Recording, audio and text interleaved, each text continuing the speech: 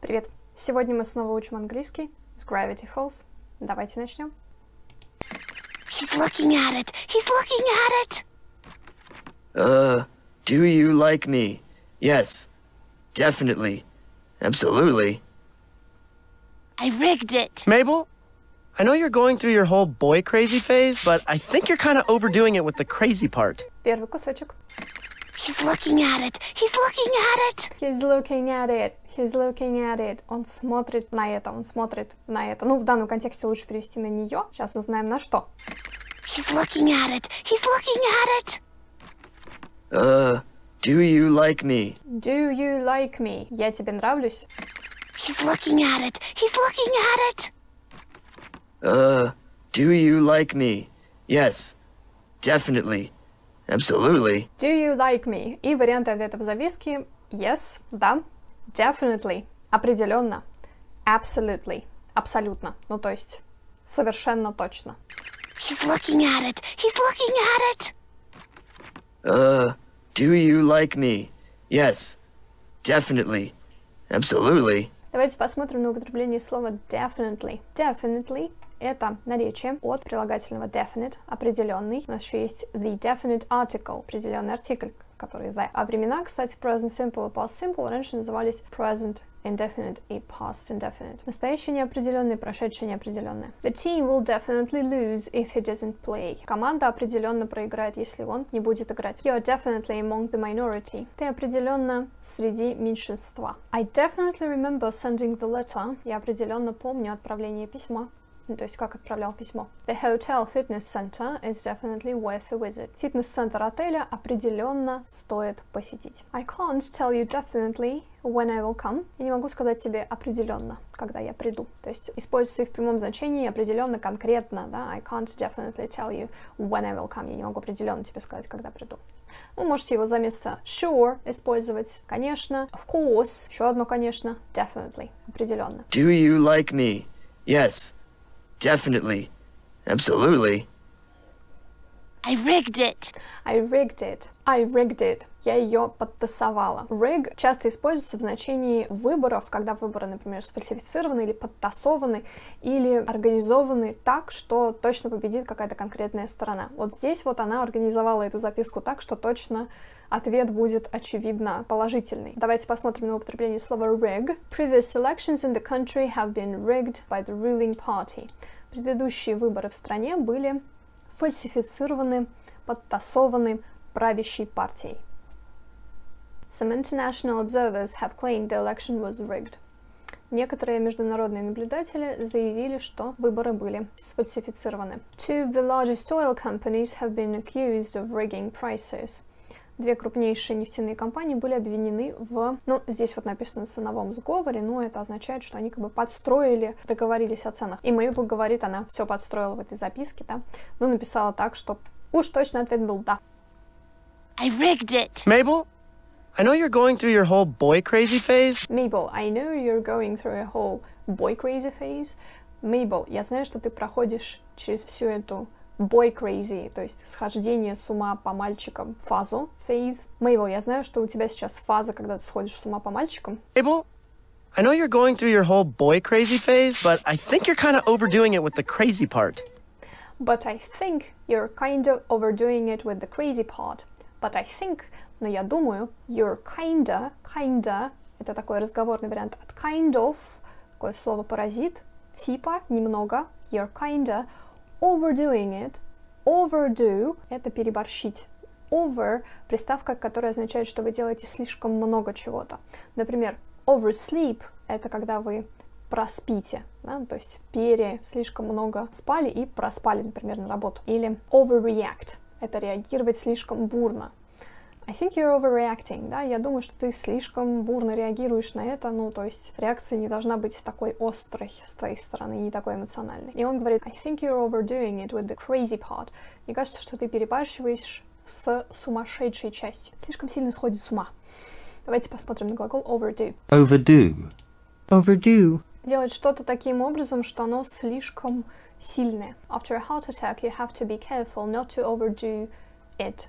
или not to overdo things. После сердечного приступа ты должен быть осторожен, чтобы не слишком сильно надрываться. Ты должен работать и жить тихо, спокойно. Вот еще переусердствовать, вариант перевода, да? Переборщить, переусердствовать, перестараться. Think you overdid the salt. Я думаю, ты переборщил с солью. I'm afraid I've overdone the vegetables. Мне кажется, я переборщил, то есть слишком сильно приготовил, переварил овощи. Ну или, может, пережарил. Rumors have been overdone.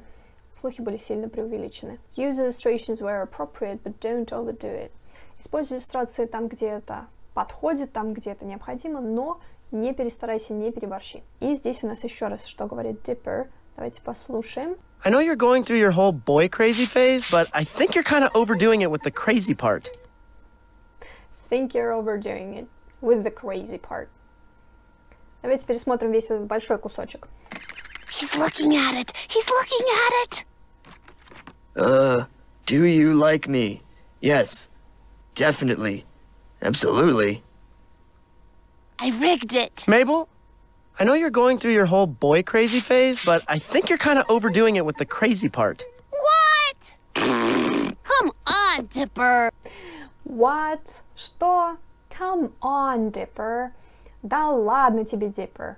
Come on — это такое междометие, которое вставляется во всякие разные ситуации. Такое восклицание, оно означает и «ну давай», «ну пошли», «ну вперед» или «да ладно тебе». Come on, you are going to be late if you don't hurry. Давай, мы опоздаем, если ты не поторопишься. Come on, Helen, you can tell me. I won't tell anyone. Да ладно, Хелен, ты можешь рассказать мне. Я никому не расскажу. Или еще когда вы не верите. Oh, come on, да ладно. Oh, come on, Kylie, you made the same excuse last week. Ой, да ладно тебе, Кайли, ты ту же самую отговорку придумывала в прошлый раз. Oh, come on, you have no evidence whatsoever. Ой, да ладно, у тебя вообще нету никаких доказательств. What? Come on, Dipper. This is our first summer away from home. This is our first summer away from home. Это наше первое лето вдали от дома. This is our first summer away from home. It's my big chance to have an epic summer romance.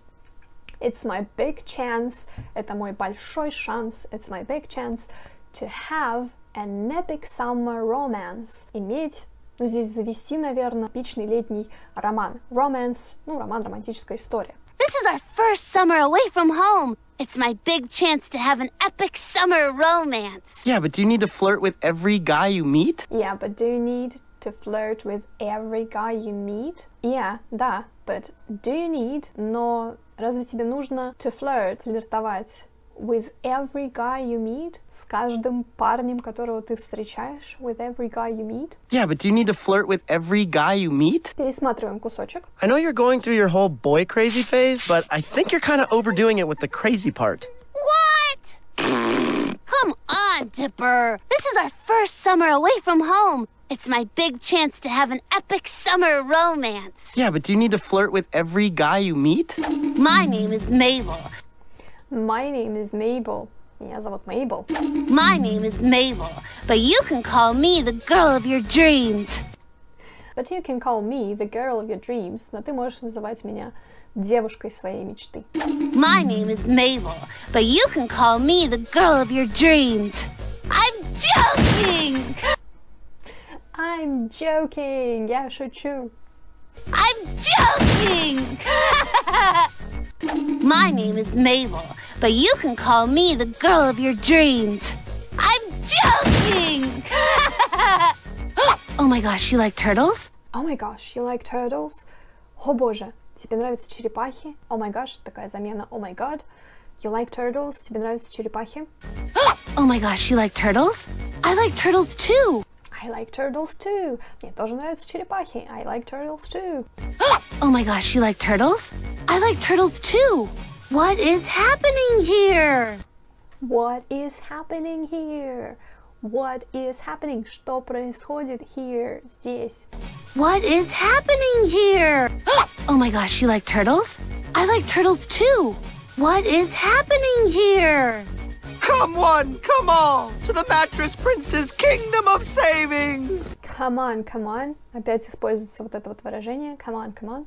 Давайте, давайте, вперед, вперед. Come one, come all, to the Mattress Prince's kingdom of savings! Очень длинное название этого магазина. Вы знаете, как у нас все называют? Планета сумок, мир дверей, королевство окон. Всякие вот провинциальные магазины любят так называться. Ну, в Америке та же самая история, и у них вот это вот Mattress King, король матрасов, еще в «Друзьях», по-моему, было. Это похожая история, у них там был король матрасов. Oh, it's the Mattress King. I'm cheap. I'm the king. А здесь он не король, здесь он принц. Mattress Prince. Mattress Prince's Kingdom of Savings. To the mattress prince's kingdom of savings. Там есть притяжательное вот это Mattress Prince's Kingdom, королевство of Savings, сбережений.